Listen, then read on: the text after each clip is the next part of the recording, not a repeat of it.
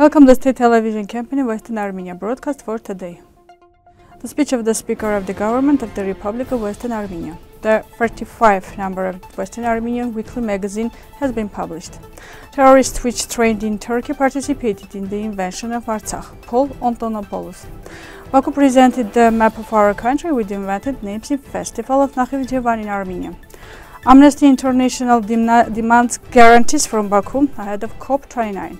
Aram Khachatryan in Uruguay. A concert was held at Solis theater dedicated to the composer's 120th anniversary.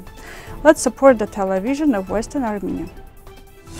On 5 July, the speech of Armenian Sahakyan, the Speaker of the Government of the Republic of Western Armenia, took place. She referred to the important events of the week. In her speech, she referred to the speech of President of the Republic of Western Armenia, Ms. Lydia Margosyan, in which the President recalled their speeches last year at the UN meetings on genetic resources and traditional knowledge, during which they once again drew the world's attention to the genocide. The President has announced that they will attend the two meetings this year to be held at the United Nations to present the position of the Republic of Western Armenia. Then the Speaker referred to the speech of Mr. Armine the President of the National Council of the Republic of Western Armenia.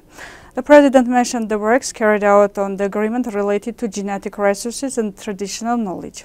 Particularly, he mentioned, we worked in detail on every article of that treaty to be able to restore our rights to our genetic resources and traditional knowledge. The Speaker also noted that the chairwoman of the National Assembly of the Republic of Western Armenia, Ms. Nakhichevan, informed that the presidency of the National Assembly had their position on the above-mentioned contract, which will be presented in detail during the next sessions. The Western Armenia weekly newspaper of the 45 issue has been published. On the cover of the new issue is the photo dedicated to the 8th anniversary of the ratification of the Treaty of Severus. On that occasion, the Republic of Western Armenia invited everyone to a Zoom meeting, where the general speaker of the meeting was President Mr. Armine. The speeches of the President of the Republic of Western Armenia, Ms. Lydia Margosyan, and the President of the National Council of the Republic of Western Armenia, Mr. Armine, are presented in the weekly newspaper. In the 45th number of the newspaper, you can learn also about the regular sessions of the National Assembly and the Government of the Republic of Western Armenia, the speech of the Speaker of the Government, the life story of the national hero Leonidas Galdian about Getashen, which has a rich and glorious historical past, as well as agricultural and social issues. Armenian, English, French and Turkish versions of the weekly newspaper in PDF format you can download below.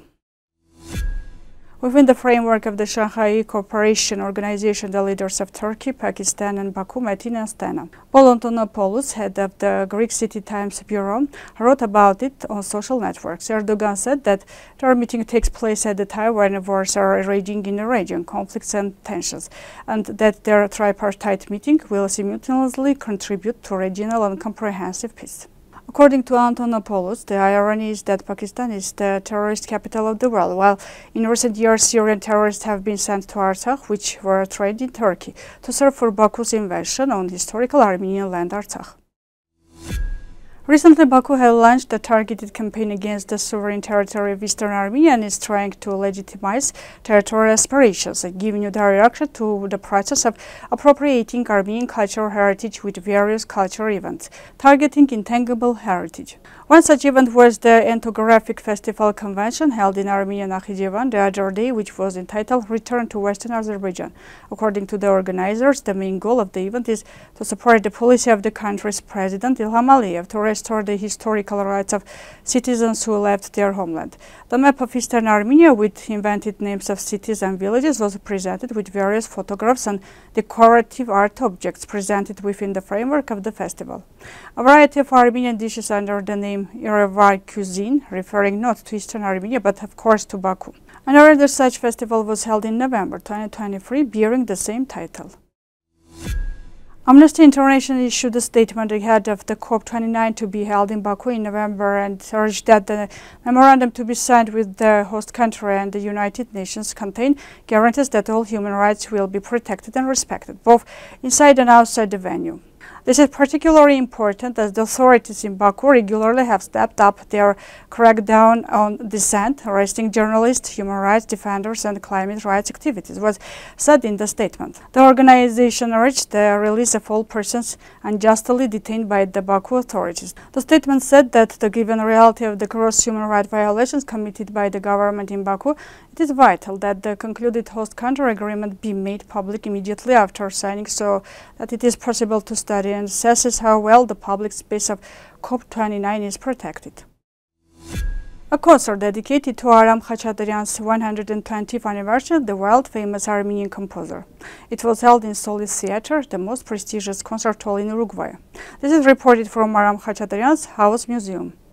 He also presented an exhibition of photographs of Aram Khachatryan visit to Uruguay in 1957 at the Solis Theatre. Aram Khachatryan's famous piano concert was presented.